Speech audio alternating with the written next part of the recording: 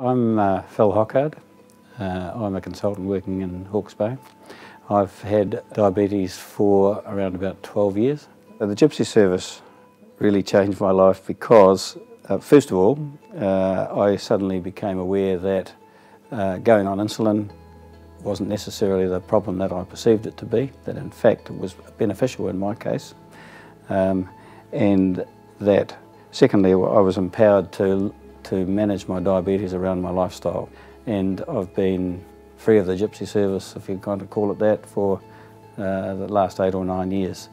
I go regularly to my doctor and it's managed quite well, and I manage it myself. So apart from the quarterly visits, I feel that I've done pretty well for quite a long time.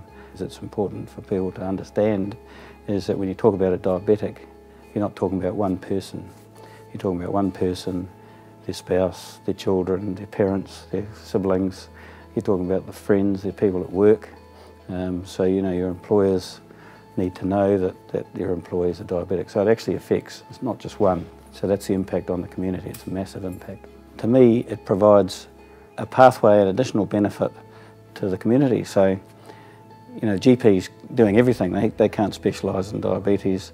I don't want to go to the hospital service when that's, you know, for people probably who are advanced.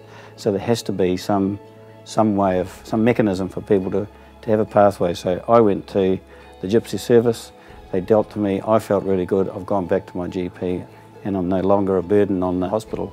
The developments in diabetes is a worldwide epidemic. You know, we have to stop it. And we've got, I think this is a resource that Hawke's Bay has right here, right now. And we've got to grab it with both hands. I don't care how it's done, but it has to be done to maintain that resource, and I think we're really lucky to have that service here, and I think it's proven itself over and over again. You know, we need to get this service and keep it.